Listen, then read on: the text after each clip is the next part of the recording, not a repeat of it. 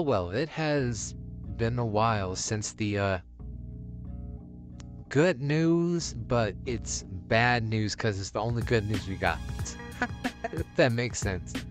I want to talk to you guys about, is Spyglass desperate, right?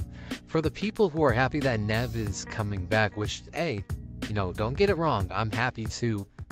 It just sucks that this is the only good thing that we've heard so far since the firing of Melissa and Jenna dropping out of the project because of what they did to, Melissa.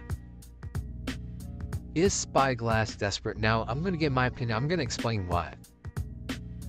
Out of nowhere, right? It wasn't like some type of announcement or whatever. Nev posted on her Instagram like, hey, she has the Scream 7, script. Gonna go into it. Now, one thing I've noticed, Spyglass did not announce this. And I feel like it's obvious to know why, right? If they had just announced, hey, we got Nev coming back, it probably would have been more backlash on them than Nev announcing it herself. They probably told Nev, like, hey, how about you announce it first? That was probably their plan, right? Let's have Nev announce it first. Let's not even say anything. Spyglass still hasn't said anything about Nev from the back, because they figure, like, look, if she announces that she's back, we're gonna get a lot of the fans back. However, if we announce that Nev is back, it's not gonna, we're still gonna get flooded with the, oh, you guys did Melissa wrong and all that, man. That's just, like, I don't know why you guys, did that to her, right? And so far, I haven't said anything. Now, I hate to bring it up, but something tells me they are going to bring back Stu Monk. That's what I feel like. Keep in mind, because of what they've done, they are extremely desperate to get the fans back. They said, okay, let's only have her announce that she's back. Second, they still haven't announced the director, and remember, from what we've heard, it seems like they were afraid of fan backlash if they had announced who was coming back, right? So now I feel like when it comes to the director, what they're probably going to do is it's the same thing with Neve Campbell. They are probably going to have, I'm assuming this is probably a famous horror director, right? I don't think it's going to be like someone who's only made like 2 films and that's it.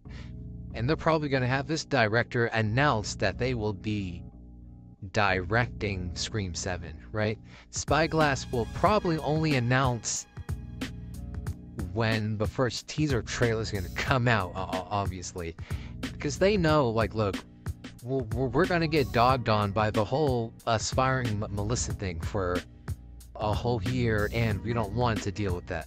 Which, to be fair, they brought that up upon themselves. Even with the chances of bringing her back, they still, that they fumbled so many chances to bring the whole cast back. Jenna, Nev, Melissa, the core 4, Courtney. They fumbled every chance of fixing this movie. That's the way I see it. So with the director, they'll probably announce, like, hey, well, let's just have the director announce that they're going to be directing Scream 7, right? Now, this is how I feel like they'll really get super desperate. The only way for them to really get rid of or push back this Melissa, backlash is, what they'll probably do is bring back Stu. And they would do it under the impression that they don't know what they can do. They probably thought that Nev announcing herself coming back would stop the, boycott thing. It hasn't. It hasn't stopped. There is still a 50-50 with the fans. And it's mainly between the modern fans and the OG fans. That's pretty much what it is. So I feel like they're desperate, their backs are against the wall, so they figure, hey, if we announce that Stu is back, that Matthew Lillard is coming back, then the hate will definitely go away. Now keep in mind, would they even announce that? Knowing the poor decisions of Spyglass, possibly. They might. Or they might try to hint at it, or, you know, something like that. That's what I feel like is going to happen. Their backs are against the wall, and from what it seems like, Courtney Cox is coming back. That's not really news to me. I figured, I'm like, well, Courtney's always going to come back, right? We knew that was Scream 6. She's always going to come back. I'm not worried about her. And now I just feel like any casting that they've done, they're probably just going to have the actor or actress announce it besides them. Spyglass can't afford posting something in the comments. It's like, oh, boycotts from 7, you know, rehire Melissa or something like that. Now, I will say, the fans doing that are kind of toxic in a way. It's like, it's toxic, but at the same time, I see where they're coming from. Melissa did wrong. She did completely wrong. And it's really unfortunate what happened to her. But, and I guess they thought maybe it was going to go away. It's not going to go away. But that's just a quick bit I thought. Is Spyglass desperate? And what do you think is going to be their next move to try to have people talk less and less about Melissa being fired? Now, it's probably never gonna go away, because even with her being fired, she loves Sam. She loves the Scream fans.